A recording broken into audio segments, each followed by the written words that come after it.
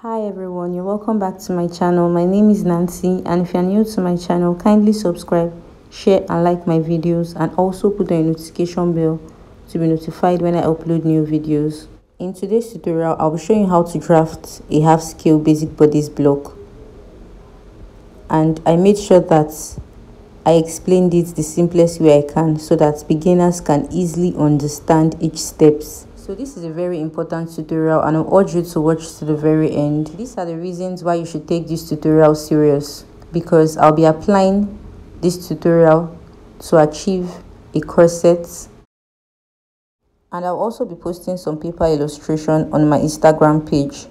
So kindly check the description box to follow us on Instagram. So let's get started. These are the measurements I'll be working with: the shoulder measurement, the bust measurement, the waist measurement, and the bust span measurement. The bust span measurement is the same as the nipple to nipple distance. The next measurement will be the bust point, which will be the nipple point, and the arm side, which is the round armhole. And the next measurement here is the front length. So the front length is usually 2 inches longer than the back length, and the reason for this is because of the bust dart, which is usually on the front pattern of the basic bodice. So in this case, by the time you must have gotten your bust dart for the front pattern, the actual length will become 15 inches. And how did I get 15 inches for the back length? The 15 inches is the vertical measurement taken from the shoulder to the waist. So on my pattern paper, the first margin I'll be rolling out to be the length of the half scale. So the longest length of the half scale is the front length measurement, which is 17 inches.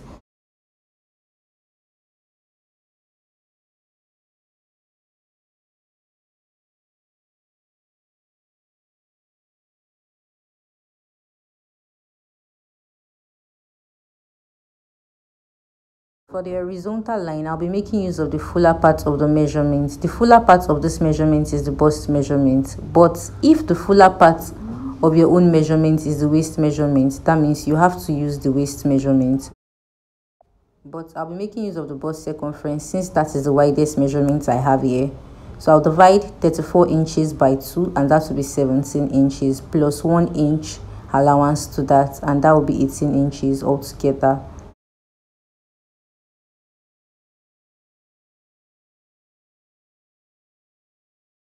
So here I will rule a straight line of 18 inches.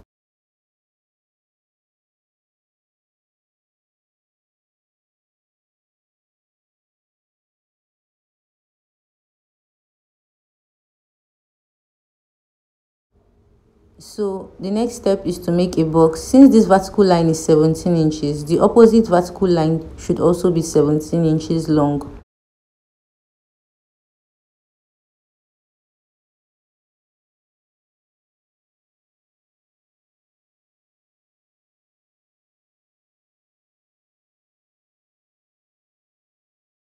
Since the horizontal line is 18 inches, the width of the opposite horizontal line should be 18 inches wide. So this horizontal line will be the shoulder line. And remember that the wideness of this line was gotten by dividing the bust circumference into 2, plus the 1 inch allowance, which made it 18 inches. Now I'll get the midpoint of this line, and I'll also mark the midpoint of the second horizontal line to form a straight line which will divide the box into 2.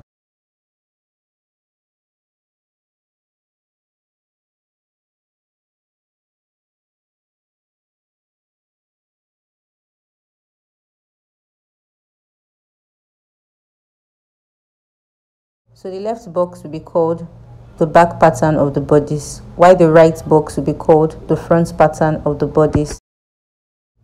So this vertical line will be labeled as the center back of the back pattern,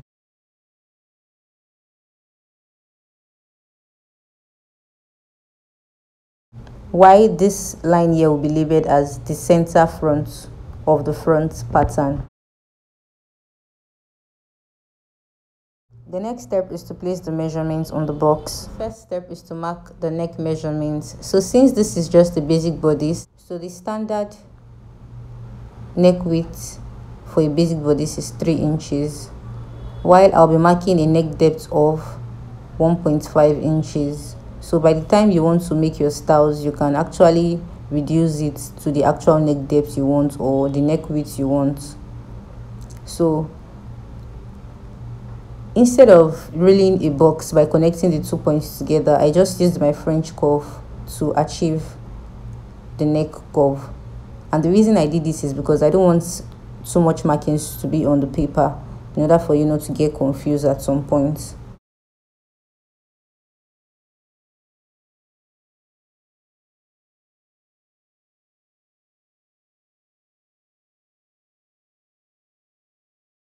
The shoulder measurement is 14 inches divided by 2. I have 7 inches. So you just place the tape starting from the center back of the line to mark 7 inches. And the next step is to mark 1 inch below the shoulder point as shown. To connect this point to the neck width,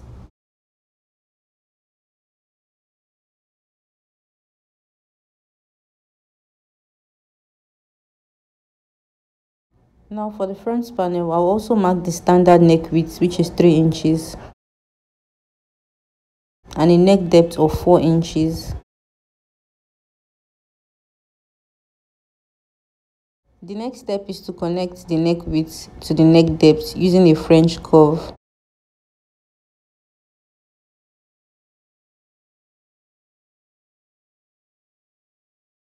Next step is to place the shoulder measurements on the starting line. So the shoulder measurement is 14 inches divided by 2. That is 7 inches. So I'll place it on this line to mark 7 inches. To get the shoulder slope for the front panel, I'll mark 1.5 inches below this point to connect it to the neck width. But for the back panel, recall that I marked 1 inch below the shoulder point.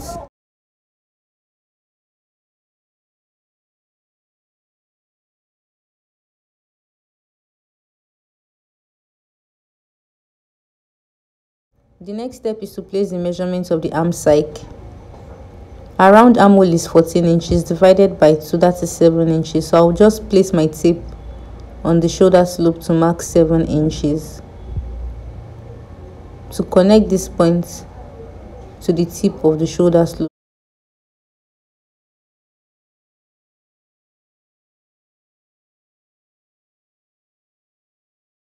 The next step is to mark the horizontal bust line. To achieve this, since the arm sike is 7 inches and I went down by 1 inch, I'll just add that 1 inch to that 7 inches and that will be 8 inches. Now I'll place my tape on the starting line to mark 8 inches on both center side of the panels. To connect the points together,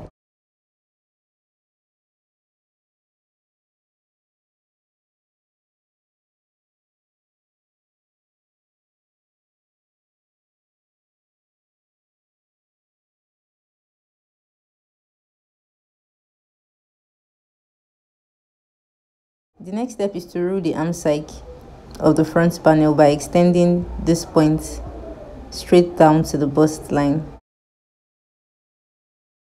So it is important to get the accurate front width and the back width. To achieve this, I'll place my tape from the shoulder slope to the chest line to mark the midpoint. So this is 7 inches divided by 2, that's 3.5 inches. Please take note that I marked this point on the back pattern.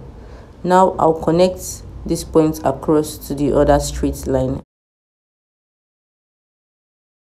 So this will be a guide to where we'll be marking the front width and the back width. So the front width measurement should be deeper than the back width measurement. Here I marked 0.5 inches, and for the front piece I'll be marking 0.75.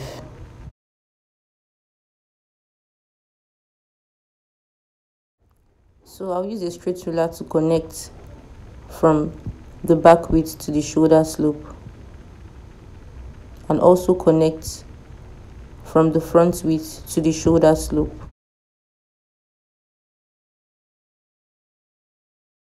Now I'll be using the curved side of my ruler to connect the back width to the center line.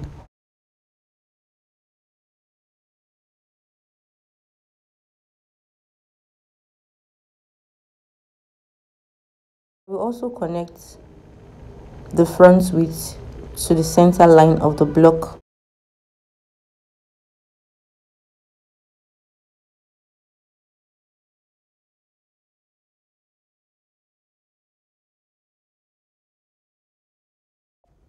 So the next measurement I need here is from my shoulder to the bust point, which will be marked on the front. So the shoulder to the bust point is 9 inches.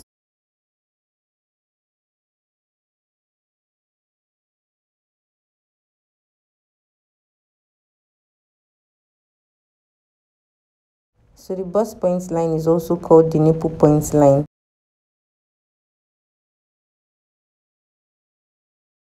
So from the center front to the bust span is 6 inches. I'm going to divide that by 2 and that will be 3 inches. So I'll come down by 1 inch from this point.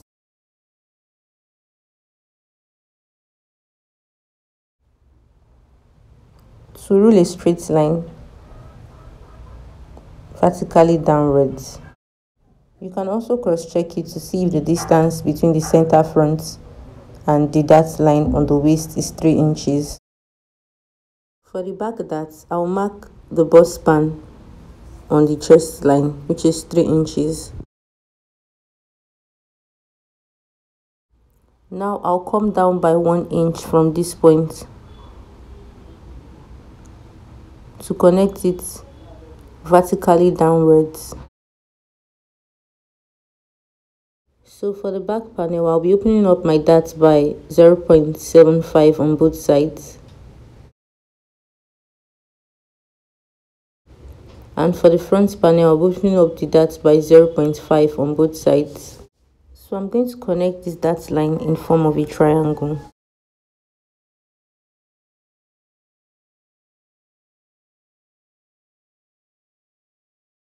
And I'll repeat the same thing here.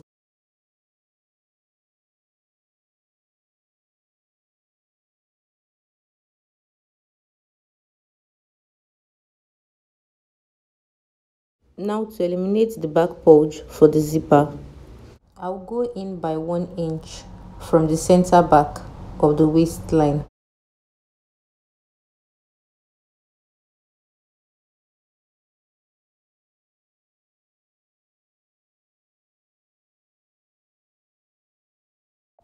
To connect this point to the chest line,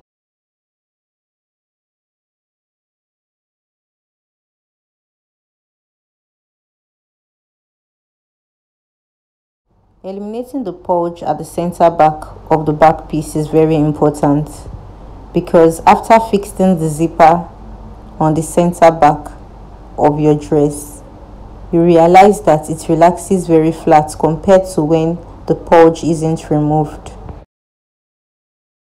Recall that at the beginning of this tutorial, I showed you the measurements, and the front length of this pattern is longer than the back length. And the reason why the front length is longer is because of the bust dart that is going to be included in it.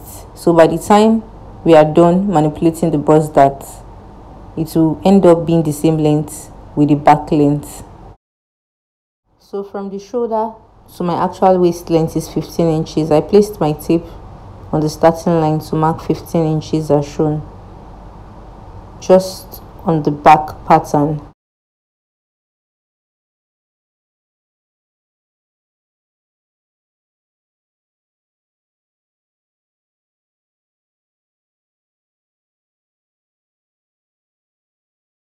So the difference between the front length and the back length is 2 inches.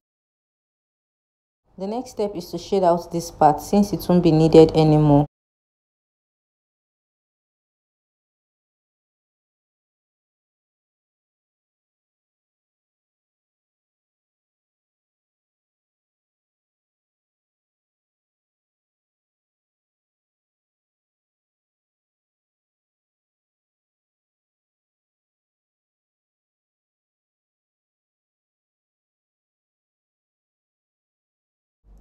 Alright guys, so the next step is to take the bust circumference. The bust circumference is 34 inches. You divide it by 4 and that is 8.5 inches. Waist circumference is 26 inches. You divide it by 4 and that is 6.5 inches. So after shading out the lower parts of the waist, the dart spacing became 1 inch, while the bulge zipper became half inches, and that is 1.5 inches altogether. So I'm going to add that 6.5 inches plus 1.5 inches, which will give me 8 inches.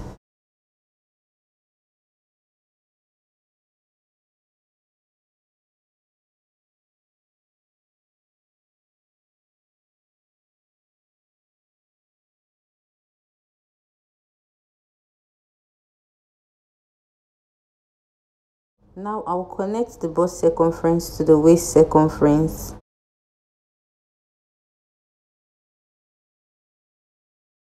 For the front panel, I'm going to mark the bust circumference, which is also 8.5 inches, and the waist circumference, which is 6.5 inches, and the dart spacing here is 1 inch, and that will be 7.5 inches altogether to connect the bust circumference to the waist circumference.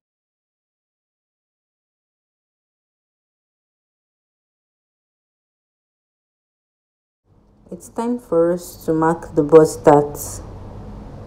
To achieve this,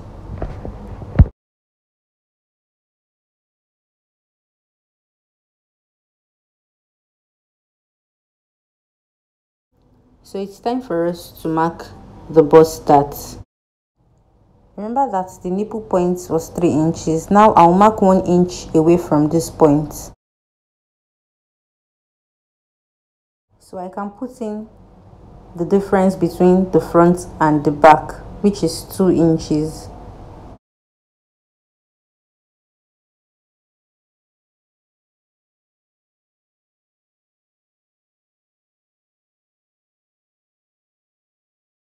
Now I'm going to mark the midpoint of these 2 inches to form the bust dart.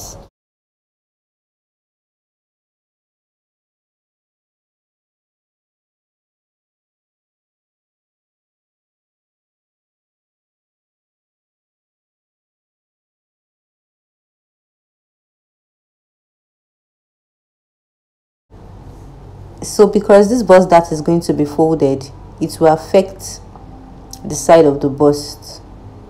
So the best way to handle this is to extend the dart.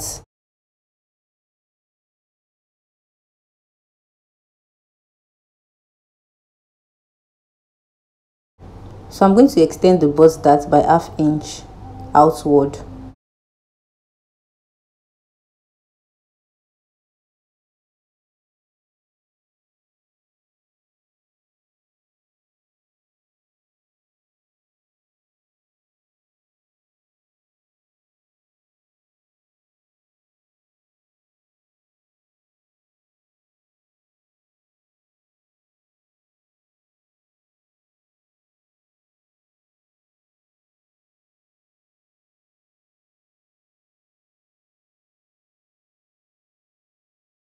So this is what we need for now, and with this basic block pattern you'll be able to achieve a lot of styles. Just keep practicing till you're perfect so that you'll be able to manipulate a lot of styles with this basic pattern. Now I'll be cutting this out, and remember that this shaded part isn't needed.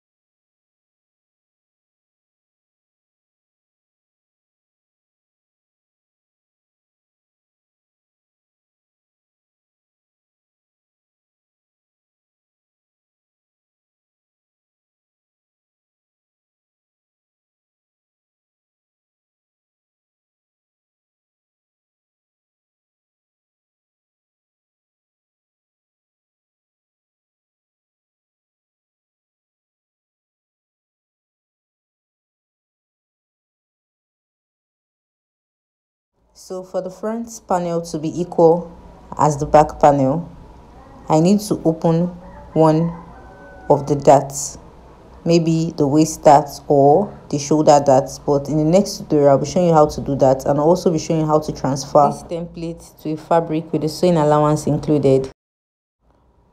So thank you for watching to the very end. I hope this tutorial was helpful, and kindly put on a notification bell to be notified when I upload a tutorial on how I'll be transferring this pattern.